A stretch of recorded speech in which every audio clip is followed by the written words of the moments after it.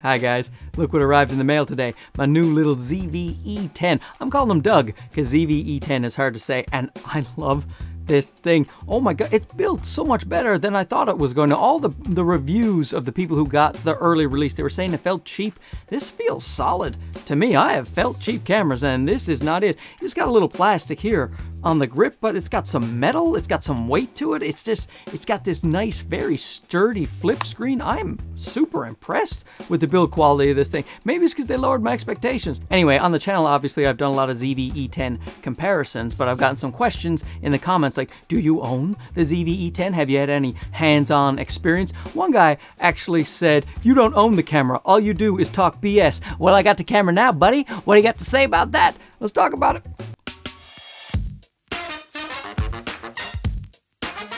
This is going to be a short video about stability. We're going to have tons of ZV-E10 content, how-tos, best color grading, best video settings. Make sure to subscribe and to see all of that content. Well, today I went out to my backyard and I did a stability test, and I tell you what, I will show you an excerpt from it right away because I was blown away. Blown! And now this is how I would legitimately use the camera. I just walk around my neighborhood or my backyard because it's COVID and I'm afraid of people. I would talk to the camera like this, listen to this giant air conditioner, be super loud, walk away from it, listen to the crickets. It's way too noisy out here. I like a controlled environment. Anyway, I'm a vlogger today, so me. Look at how cool I am. Pretty cool. Check out my tats. Don't have any. Will get some. I will. Vloggerson. Vloggy. Now chances are, I'm going to put this through Catalyst Browse, because that is how I think you should use this if you're going to use it as a vlogging camera. Even though nobody seemed to mention that on the initial reviews of the camera. Everyone was saying it's not a good vlogging camera. Well, if you use Catalyst Browse, maybe it is, right? Did you see that? The Catalyst Browse, it's like magic. I don't understand. All these reviewers were reviewing the camera. They had the thing up. They're looking at Doug and they're swinging it around. They're like, this thing is not a great vlogging camera. Look, there's no stability, is it? It has gyroscope information in it, and you stick that into Catalyst Browse, and it comes out like a gimbal. It looks exactly like when I have a camera on a gimbal. To give you my settings, I'm just cropping in 10%. So you do a 10% crop in, and you get footage that smooth. Now, one other thing is that you should set your shutter speed to 1/200. And, you know, a lot of times you like to set it to 1/50 to get that smooth cinematic motion. But if you do that, that's a little too slow for Catalyst Browse, so you're going to get some stutter. But you set it to 1/200, and it will come out smooth as silk. So I have some more tests coming up. But first, I'll tell you, you may have noticed some lovely bokeh, and that's because of this bad boy here. This is the Sigma 16mm f1.4. It is for the Sony E-mount. Obviously, it pairs very well with Doug. He's a bit bigger than the kit lens, but Doug is willing to put up with that because you get that lovely shallow depth of field. Now, I'm just telling you this because in the test coming up, I'm going to use the kit lens. A lot of you will be ordering the kit lens with the camera, so I want you to see what the actual kit lens looks like. First up, I'll do 4K. We'll do it with no stability, lens stability, the E-stabilization, which is all of the stability, and then Catalyst Browse. And here we go.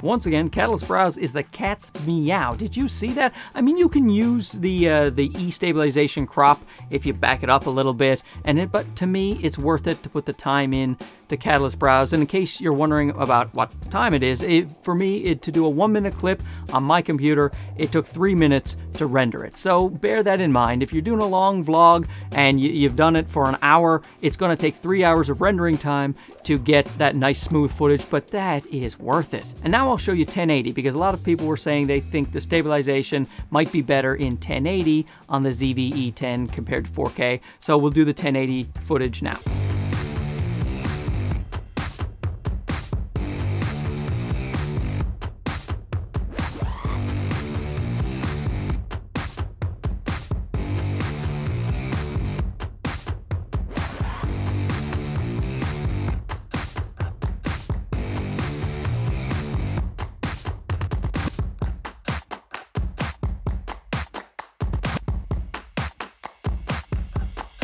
There you go. I didn't see a ton of difference, so I put them side by side, and you can judge for yourself. Personally, I don't see a lot of difference. There might be a little bit better rolling shutter on the 1080, and I'll just put them up together now.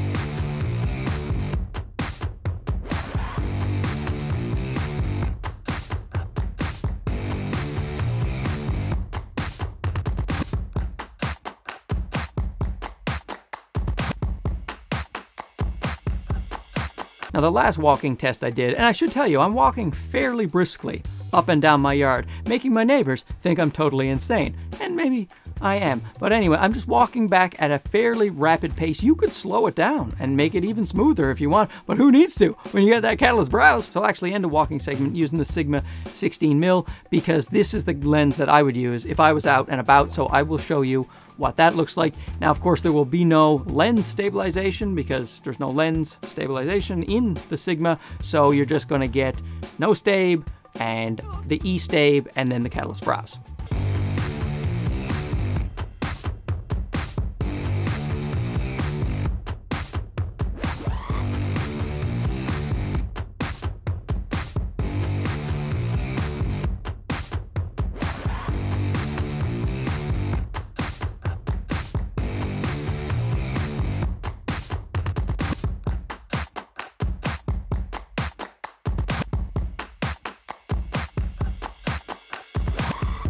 Lastly, I want to talk about the rolling shutter and give you an example because I didn't find I had a ton of rolling shutter when I was out because I use the camera like a regular human being. Like the way they were testing it in all of the YouTube tests, they would just take it and they would, but that is not how you use a camera. You try to be smooth. You try to make a nice pan. And if you do that, you're not going to get everything wobbling around like Jello. It's going to be okay. Rolling shutter has been around in a lot of cameras for a lot of years. The whole A6000 series, which most people love, and I didn't hear constant rolling shutter talk back then. Well, this has the same sensor and it has the same rolling shutter. So yes, if you're whipping it around, if you're moving really fast, you are going to get a Jello effect, so don't do that. Also, catalyst browse will pretty much correct that. Here's an example.